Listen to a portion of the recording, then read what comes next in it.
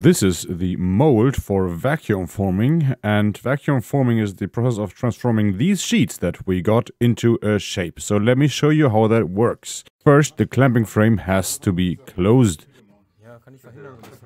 And then 4 nuts have to be tightened really well because there's quite some pressure during the heating process on the clamping frame. After the screws have been tightened, we can follow the detailed checklist with the next step. Test vacuum cleaner. Check. We can lift the frame up to the heating position.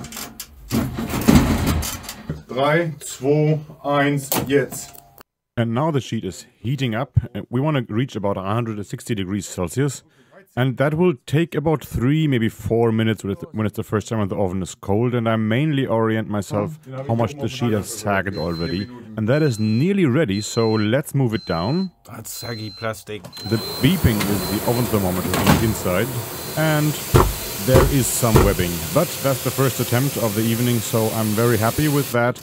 That webbing makes the thing nearly unusable, but I think it looks nice. I think it worked out lovely. Then we need to loosen the screws and open the clamping frame up to take out the sheet. And then we can take a better look at it, and later on we did 2 more attempts and the third one turned out to be perfect. But this is the first one and I am still happy about it. This is how the third one then looked, and this is how it's taken out. So what is it, you may ask? This is a cover for a skylight or a roof hatch in a 1968 built caravan. Thank you for watching.